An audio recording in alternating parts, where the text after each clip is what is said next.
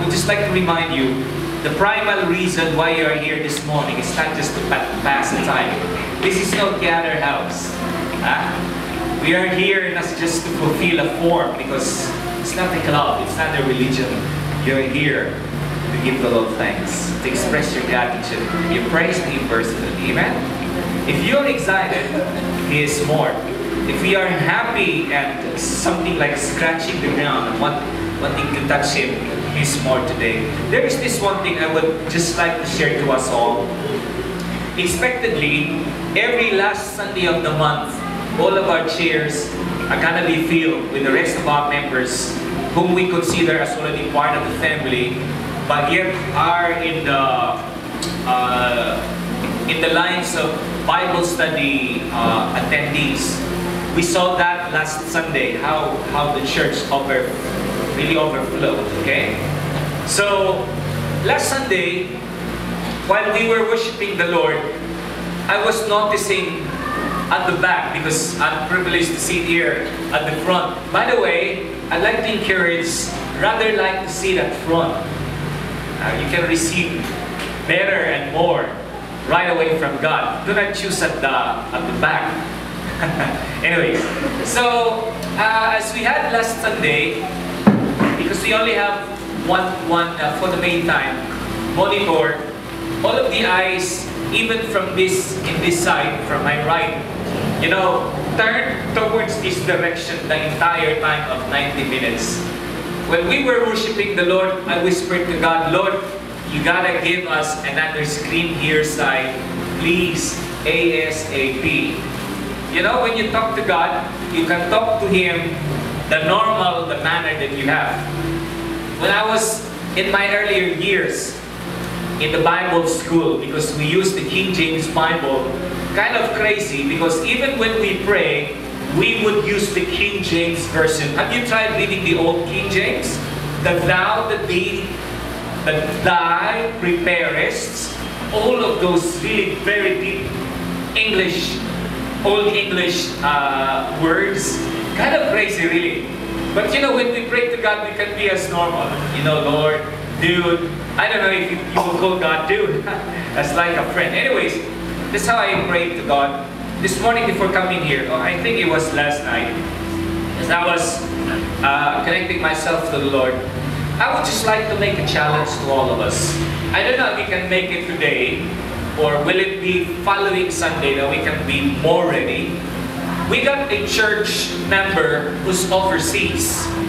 Told me, Pastor, I would like to participate in blessing the church, though I'm away. That's how we are as an Acts. We are family, amen? And our being family cannot be severed anytime or in any way. Hello, amen? Pamilya po tayo. Yung pagkapamilya po natin, hindi ito, mga kapatid, napuputol sapagkat may isang bagay po o may isang tao po. Yung pagkapamilya po natin is not even po hanggang dito lang sa mundo. Ang ating pagkapamilya ay tuloy-tuloy po hanggang magpakailanman. I tell you, ladies and gentlemen, when you are in Jesus, there is forever. Amen? Amen. Let's give God a clap of praise. That sister telling me, Pastor, you challenge all of the members, and then you tell me how much you collected.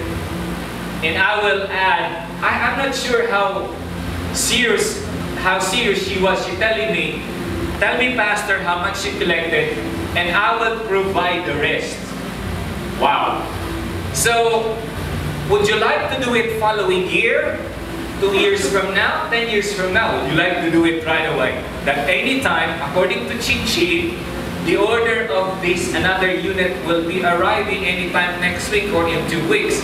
I wish that within this month, my prayer and my trust and my hope in God, we can have another screen here. This is for all of us. I tell you, especially this side, that we worship the Lord, we cannot have stiff neck. Amen? Amen?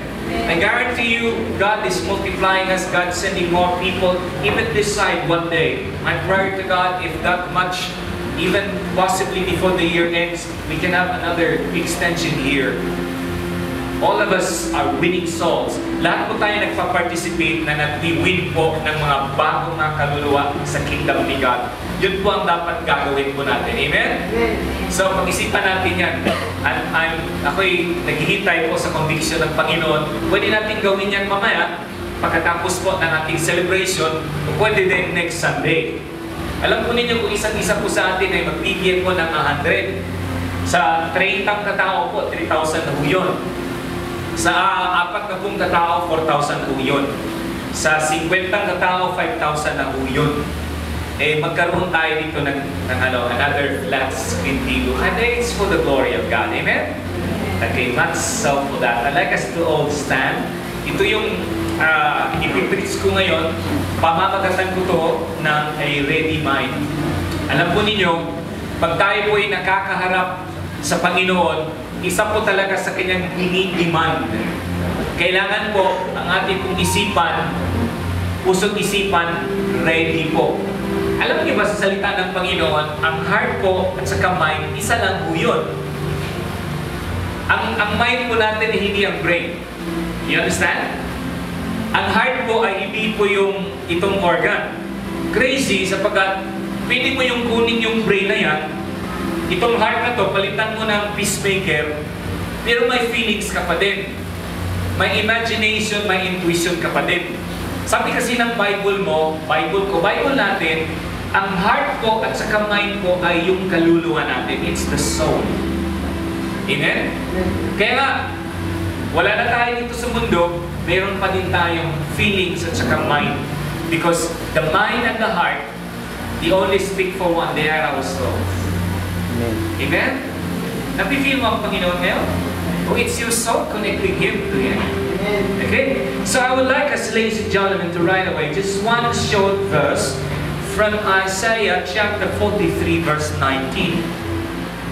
Okay, let's share our Bibles together. Anyway, because it's just but short, I'm getting it out from the English standards.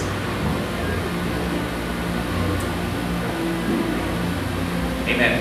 Babasahin ko po, pakisunod lang po sa akin, ano po, dito po. Sabi ng Panginoon, ito po ay pangako niya. Sabi ng Lord, behold, I will do something new.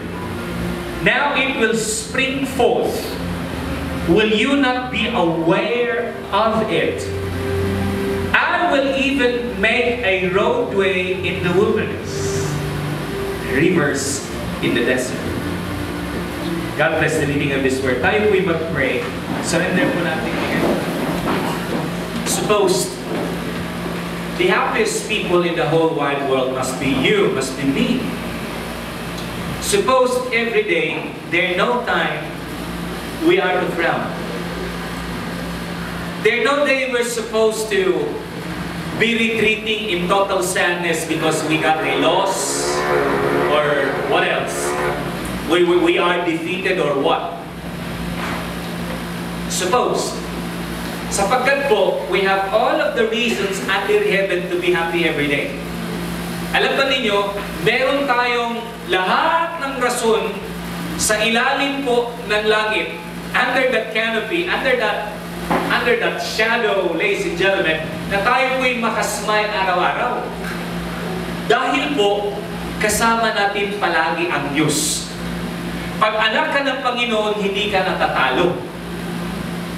Pag anak ka ng Diyos, mga kapatid, hindi ka nawawalan. Pastor, si brother, pastor yung pera ko, pastor, paano yun? I tell you, brothers and sisters, trials lang ho yun. Testings lang ho yun.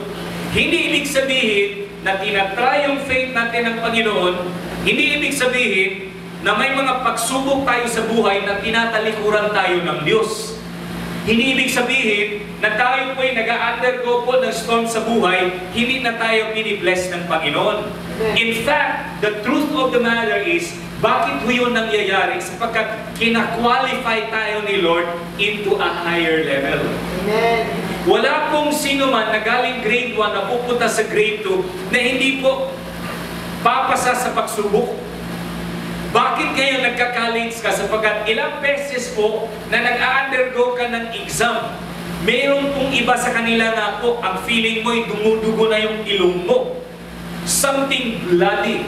Na-experience ko yun, mga kapatid. Ilang beses pong matulog ako, alas 11, alas 12, gigising po ng alas 4 dahil po sa isang one single desire na nagpo-propel sa'yo, magbabasa, magsastudy, magme-memorize, lahat po ng estratehiya gagawin, kakain ng peanuts, kasi sabi nila, ang peanuts ay, mag-help sa'yo sa memory. Paano yun? Yung mga prutas, lahat, at saka mananalangin. Salamat sa Panginoon nung nakapasa po tayo, nasa higher level tayo, mga kapatid. I tell you, today must be a day. Beginning this morning, you mark it in your calendar. I tell you, ladies and gentlemen, kailangan magbago yung attitude po natin. Sapagkat of that knowledge, of that understanding na kasama natin ang palagi ang Diyos. Because of Him around, everything changes. Amen. Palakpakan po doon natin ang Lord. Now, here we go. When you are in trials, wrong things, or when you are caught up in a situation when you do not know what to do, very nice to be always reminded of the promises of God. Amen. Yung wala ka ng ibang mapupuntahan ba? Hindi mo na alam anong gagawin mo. Kahit na sa pananalangin, hindi mo na alam ano yung dapat sabihin mo. Kasi nasa sitwasyon ka na talaga na it's code blue. Code blue ba yun? It's a total emergency. You are totally helpless. When you are in that situation, ang pinakamaganda pong puntahan, the best place to run onto are the promises of God. Alam ba ninyo, hindi tayo iniwan ni Lord as like orphans. Sabi ni Jesu Cristo, I will not leave you helpless. Orphans kasi, ibig sabihin nun, it's an implication for a helpless person. Sabi ni Lord, you will never be helpless. Sabi ni God, pinapadala ko, mananalangin ako sa Diyos naman, ipapadala niya yung comforter. Ano ba yung Tagalog sa comforter? Wala na kasi si Brother James, ano? Comforter. Yung takonsea, hablarles Señor, hindi yo te ha con ustedes iguales con el mga ilo. Sino reza yo con el dia con tata cielo, kay enviaré el counselor, the comforter, que takonsea con ustedes, lidiaré con ustedes, guiaré con ustedes. I'm talking about the Holy Spirit. Amen. Amen? Amen. Have you experienced that when you do not know what to do, where to go? Para bagang may isang maliit na boses, hindi yun audibly, na dito talaga physical sa tenga mo. Meron talagang still small voice na maririnig mo dito sa loob mo. Hindi mo alam dito ba sa kaliwa o dito ba sa kanan o dito ba sa baba. Basta dito talaga sa loob mo na nagbibigay sa'yo ng direksyon. At nasubukan mo na ba na pag sundin mo yun, hindi ka nagkakamali? Pag nasubukan mo na ba yun, na sundan mo yun, talagang yung tumpak. Sapagkat yun pala ang sinasabi ng Lord ni Jesu Cristo. I like to say you, I like to encourage you to say it out from your mouth, say it out from your lips, the Holy Spirit. The Holy Spirit. Malapakan po na natin si God. Particularly, yung binasa natin, ang promise po ng Panginoon sa atin is, He will do new things. I tell you, beginning today, start to love new things. Amen. Palibasa kasi, impliedly, hindi natin yan alam, hindi natin gusto ng bago.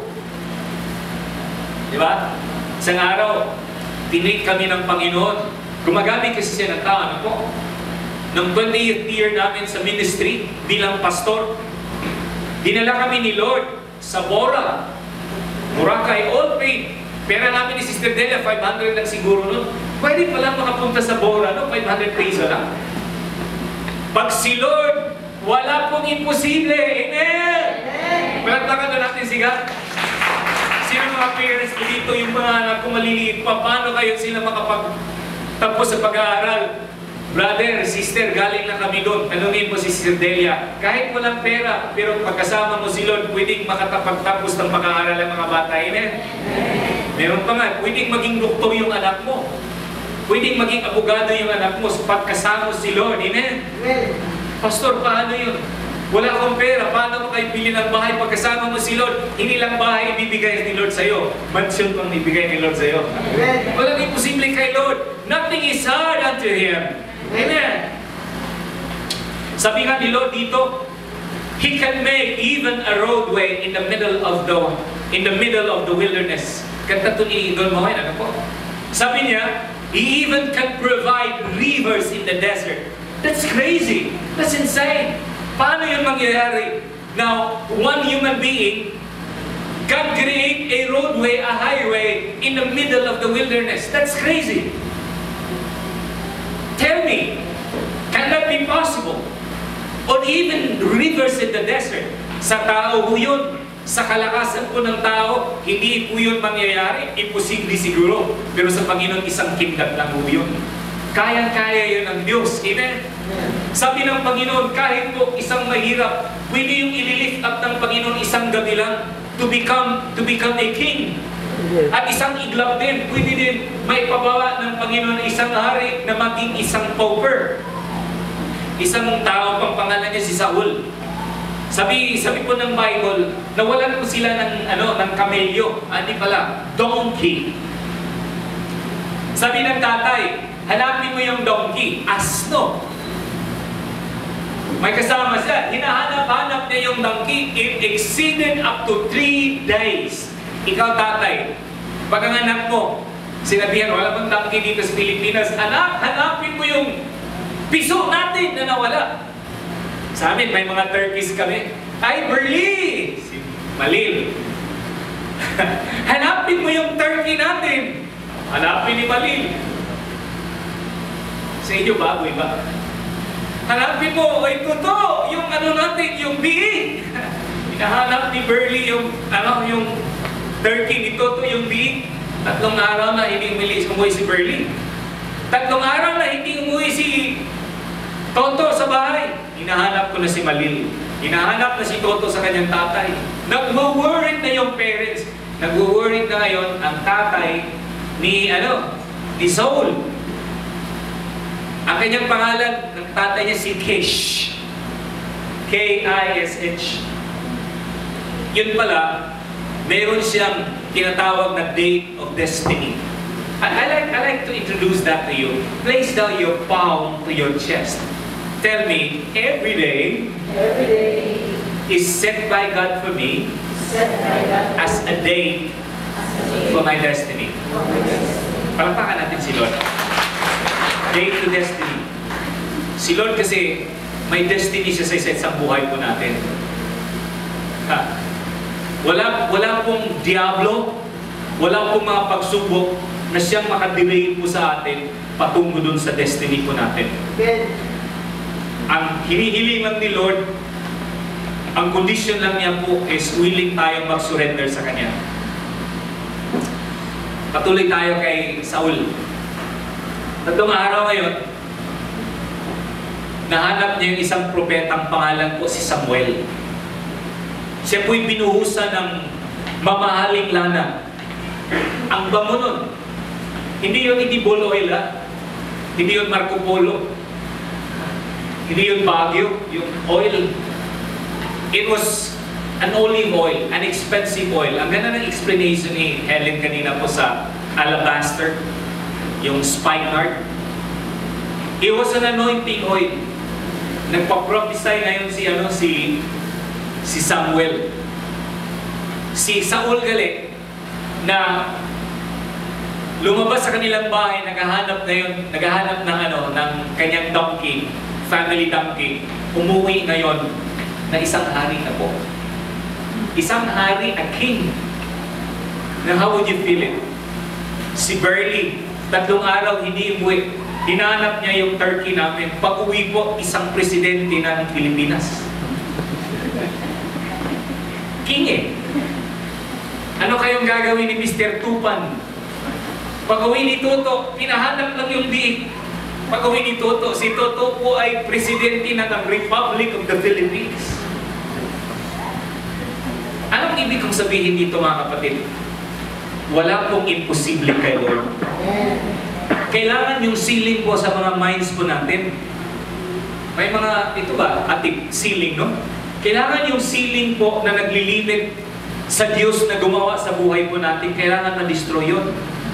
Kailangan yung puso't isipan natin araw-araw ready pong tumanggap sa grace ni God. Noon pa talaga, pag mag-pray ako, mas pinakamahaba yung pag-ask ko ng forgiveness. Nothing wrong in asking God forgiveness. Hindi lang yun para po sa kapatawaran natin, but as well for our release. Pag hindi kasi tayo humihingi ng kapatawaran ni Lord, napabound tayo niyan. Na ano tayo, na we are tied. Pero pag humihingi tayo ng kapatawaran ni Lord, nare-release po tayo. Pero later on, na-realize ko, as the Lord talked to me, anak, huwag mo na yung babalik-balikan yung 20 years mong kasalanan, ha? 10 beses mo na yun, isang 100 beses mo na yun. Anak, ngayong umagang to, ngayong panahon na to, pag mag-pray ikaw, tanggapin mo yung grace ko, ha? Tanggapin mo yung immeasurable abundance of my grace. So pag ako'y gumigising ngayon, sinasabi ko ni Lord, Lord, tinatanggap ko ngayon yung immeasurable abundance of your grace. Immeasurable abundance of your forgiveness and your love. I still ask forgiveness. But now, I take longer time to celebrate and to thank for His mercy and for His grace. Isang babae po, damsel. Hindi po sinabi ilang taon, pero sa Bible po, ang ibig sabihin ng damsel, bago lang nagdalaga. Kanyang pangalan po si Maria. Sila po'y taga Bethlehem. Isang araw po siya binulaga ng isang anghel. Hindi pong basta-basta anghel. He is an archangel. Kanyang pangalan po si Gabriel. Bulaga siya. Blessed are you amongst women. Blessed are the fruit of thy womb. Paano yun? Yung nasa Bible kasi yan eh. Ginawa lang prayer ng mga Catholic brethren po natin. So, sabi ni Maria, anong talinhaga yun? Anong ibig sabihin nun? Alam niya yung anghel yun. By the way, mga anghel, wala pong pakpak. Sila po'y parang human being din. Pero they are glorious than us. When we will get to heaven, we will have a same fashion like them. For this one is only mortal. This one is perishable. That one is immortal. That one is imperishable. Alam niyo yung ibig sabihin ng perishable? Pag kayo'y kumakarga po ng isang box ng tomatis, ilalagay doon, perishable. Ganon tayong perishable. Sabihan mo yung katabi mo, ay sister, ay perishable tayo. Iyon naman. Pero pag pupunta tayo sa langit, gaya ng Brother Nonong, Sister Jean, imperishable na si Papa, pagkagwapo na ni Brother Nonong karon. Sabi ni Apostol Pablo, for our citizenship is in heaven. Palakpakan natin si God. Mula si Maria, in-explain po ni Gabriel. Hindi talaga naintindihan ni Maria. Paano maintindihan sa 14 anyos? Damsel, bagong nagdadalaga. Siya po'y nagtanong, paano mangyari yung sa akin? Ako'y mabubuntis. Meron akong isang betrothed husband. Ibig sabihin, sila po'y engaged na. Si Jose kasi, traditionally, mas matanda ni Maria. Pero hindi pa kami sama. Paano yun mangyayari? Sabi ng anghel, no. The Holy Spirit will come on you, will empower you. It's by spiritual power of God that your womb will start to contract. And there will be a seed to develop in your womb. That seed is a divine seed. Not a seed of man, but the divine seed. And He was Jesus. Hindi naintindihan niya yun. Kaya nga sabi siya sa akin, siguro tumutuloy yung kanyang luha. Ito yung powerful prayer po niya na pwede po natin gagamitin sa Panginoon. Sabi po niya, be it unto me according to your word. Mangyari nawa yung sinabi ninyo sa akin, gaya po ng pangako ninyo. Balik tayo dito mga kapatid. May tao pa ho dyan? God is good. And all the time. God does new things. And He does new things for you and for me every day. Every day. I cannot believe personally how the Lord was able to bring me now. Tatay ko po hindi nakapagtapos grade 1. Nanay ko hindi ko na maalala kung grade 3 ba yun o grade 4. Hindi nga nakapagtapos ng mama ko kung ganun eh. I grew up in a dysfunctional family. Tatay ko po may 3 asawa. At saka ako po may problema talaga sa self-esteem noon. Talaga. Tingin ko sa sarili ko, mas bababa ako sa lahat. May takot ako sa unahan kasi tatay ko po'y matanda na. Mas na yung namatay yung tatay ko. Lahat po ng mga negative thoughts mayroon sa akin. I can share to you one to the other all of the wrong things and the negative things that I had gone through rather in the past. Pero may isang magandang bagay kasi na nangyari sa akin noong September 17, 1987. Gabi mo yun. Nung ako'y na-challenge, nabuksan yung isipan ko at gumawa ko ng isang desisyon, binigay ko yung buhay ko kay Yesu Cristo. At ang lahat po'y nagbago simula nun. At araw-araw, may mga magagandang bagay na nangyayari sa buhay ko.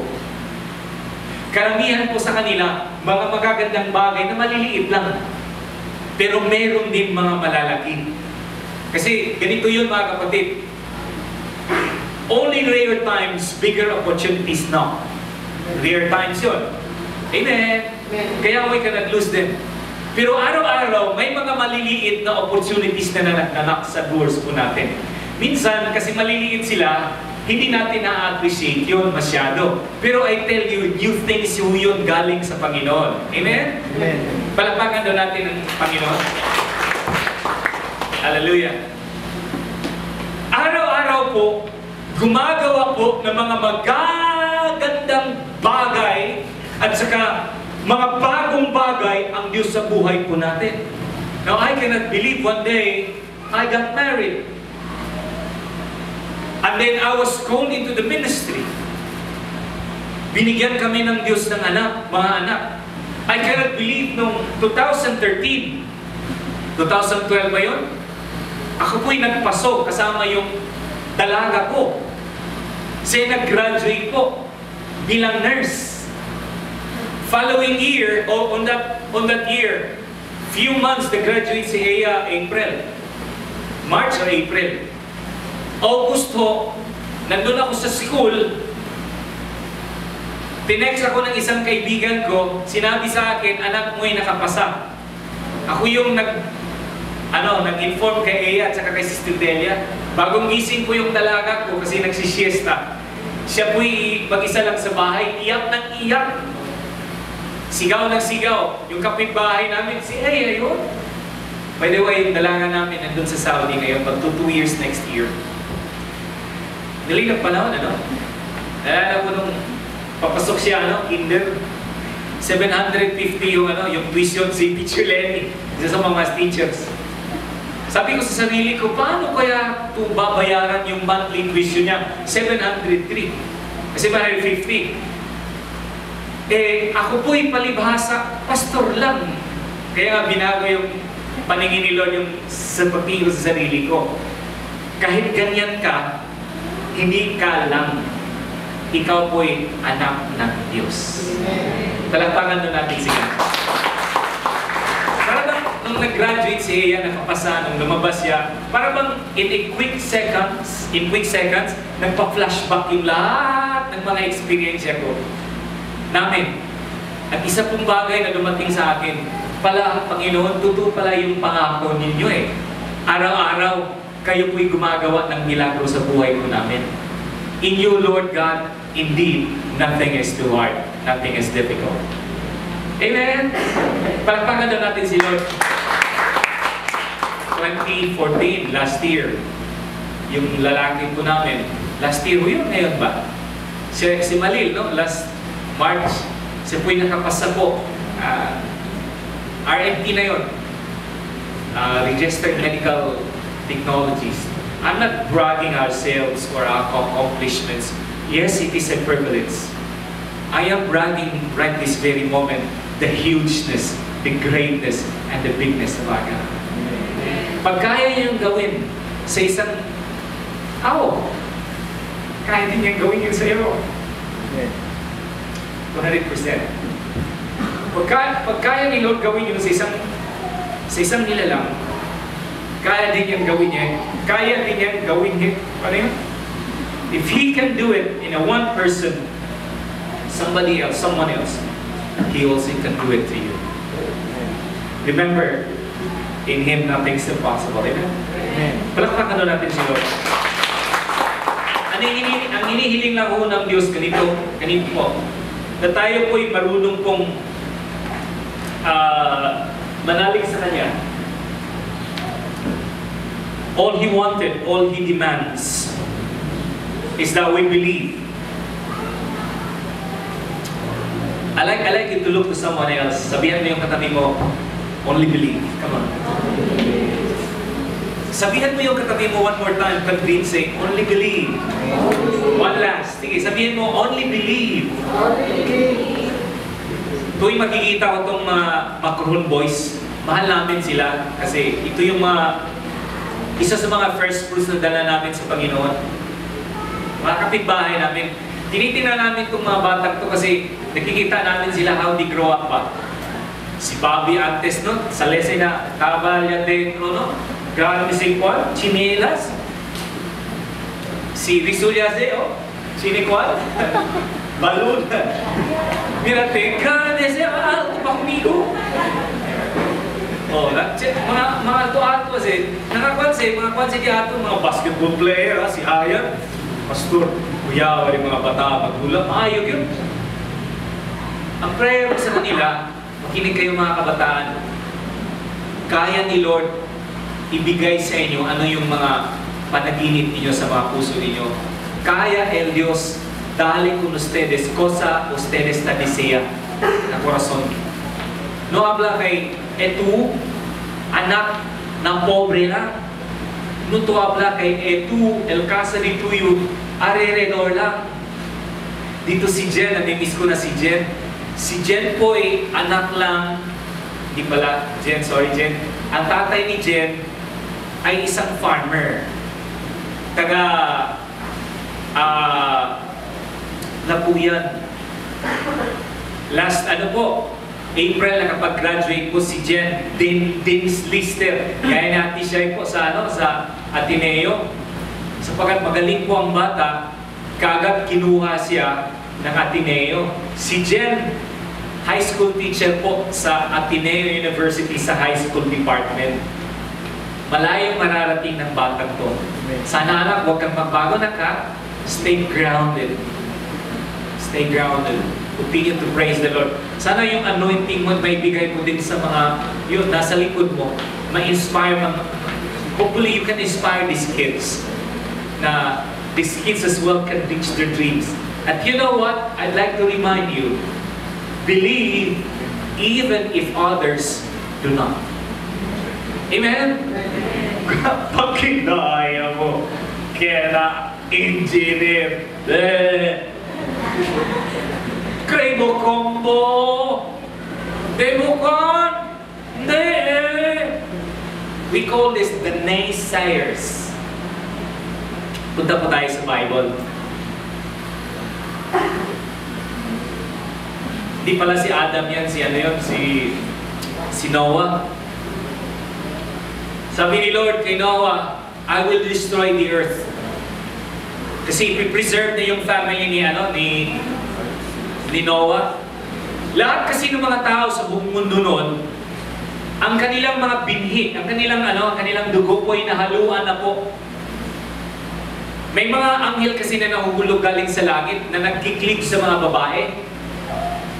Kaya yung mga babae, nagkaanak sila ng mga higante. Nakikita ninyo yung headstone sa London at saka yun po'y gawa ng mga higante. Bahay nila ho yun. Yung science, sabi nila, paano kaya yun? Yung isang malaking nakapatong sa isang bato, paano yan? Higante, 50 foot. Mga hybrid ba? Nanay nila, taga-mundo, tatay nila po'y mga anghel. Kaya nga hybrid sila. Sabi ng Panginoon, may isa lang pamilya na puro pa din ang dugo, na hindi po nahaluan.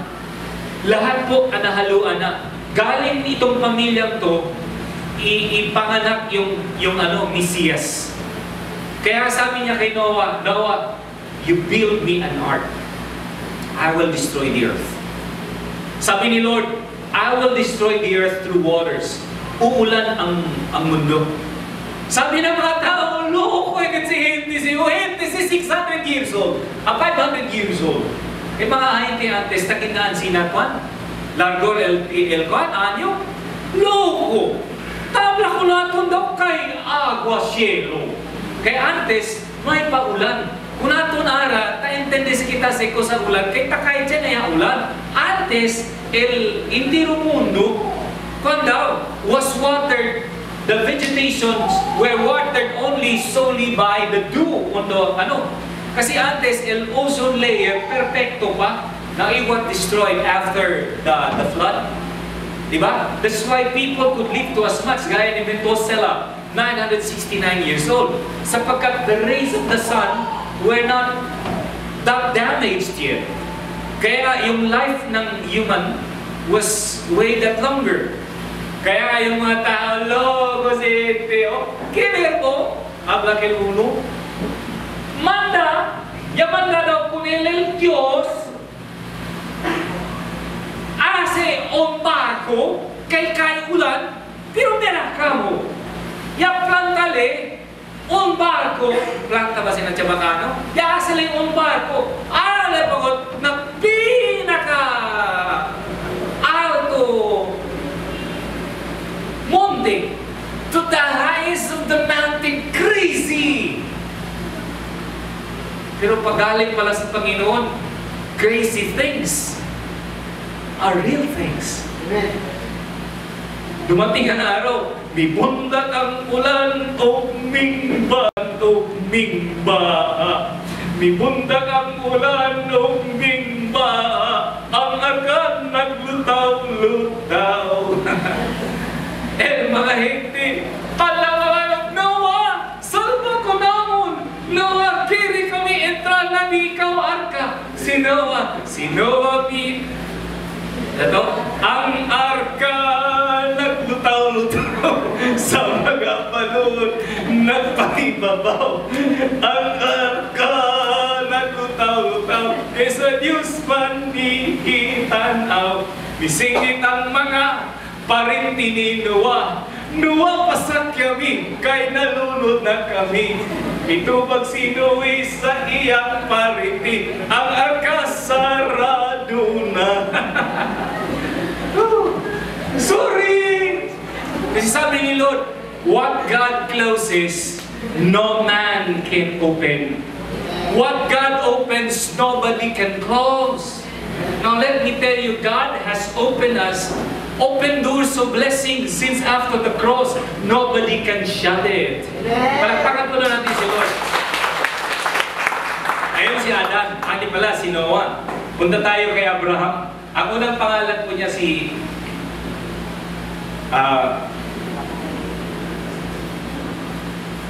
I didn't write it there. I'm sorry, Kaya pala, ito kayo. Ayan, bago yan.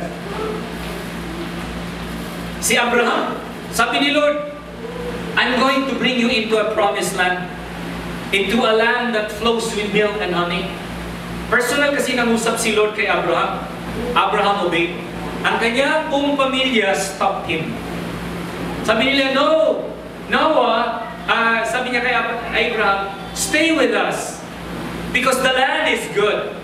Pero si Abraham obeyed the Lord and he was able to reach to the promised land. That is Israel. Another was David. God placed in the heart of David to slay the giant. Diba? Sabi ni David, I'm going to cut the head of this uncircumcised giant. Sabi ng kanyang mga kapatid, "Poki mo taki, tambo ka lang mo, bombe mo." Diba? Yabda po na ilikel, LDC yung one, si Abinadab. Taki po, kay kira lang mo binalgiera. Bombe boss. Bata ka boss, hindi si para na mga bata, para na grandes eh. Diba? Pero si David insisted, ayun, hindi talaga napigilan yung 17-year-old young man. Nung isinuot po ang helmet ni Saul, kasi malaking tao si Saul, 7-footer. Ang helmet po, ang mata po ni Saul, nandito sa kanyang bibig. Pinasutan po ng damit yung armor. Ang damit po ni Saul hanggang sa dito lang sa waistline ba to, dito sa thigh. Umabot po sa ankle. Alam ko na you cannot be someone else. God created you uniquely, you. Amen. All you got to do is to become you. Amen. It's just to be you. Amen. Not to emulate someone else. Yeah. Sapagkat if you emulate and mimic someone else, you would fail. Because you are not a clone. Si David, sabi niya, hindi. Kereo, aquel iyo lang. Yan daliyaw, yung pipinali 5 piedra. Yan balik el disiyo tirador. Yan dalik, talibaliba yun el tungkod, no? Yan ba kasi Goliath? I'm going to kill you and give your body to the fowls of the air. Kinilang si David at saka kinurse niya yung si David. Curses are real. Pero pag nasa si Lord sa iyo, you cannot be touched. Sabi ni David, English ko lang ha. Do not ask me to Visayan it or to Tagalize it. You uncircumcised Philistine!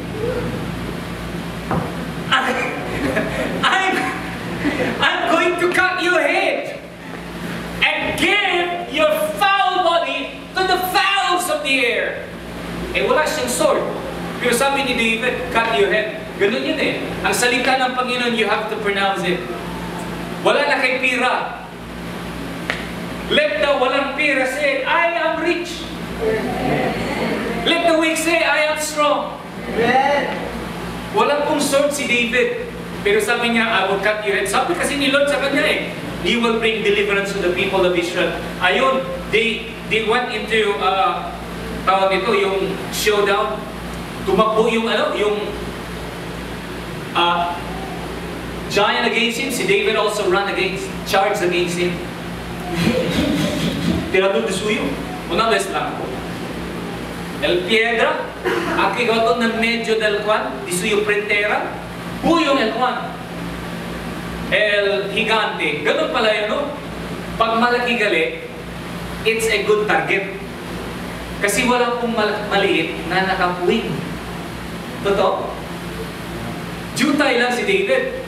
After yatuma el gigante, el disuyo mismo espada, aquel Elias sa kasi David, el grande god, ya cortal el pescuezo del gigante, el mga gente. Ang sira to, yak kagalang mga boka, pati siya minanabdanante. Ilabda ko nila, boss. Ang sira ko to, pati yung mga Philistines. Kaya, Goliath, good. Saka si David, el corta pescuezo, he lifted up the head of the giant And the people of God, the Israelites, realized that God gave them victory, and everybody yelled and shouted, "Jehovah!" And everyone came out from the holes they were hiding. It was a war, but they were hiding. Run and fought against the Philistines, and there was victory, the people of God. I tell you, ladies and gentlemen, God does new things. Amen. He does new things for you and for me every day. They are new every morning. Great is the faithfulness of the Lord. Amen? Palagpagan po na natin si God. May isa pong Kristiyanong physicist. Ang kanya pong pangalan si Louis Pasteur. Sabi ko niya, Francis po siya. You know Louis Pasteur. He was a physicist. I don't know how to read that in French. Dans les champs de l'observation, les hasards ne favoris que les spirit prépares.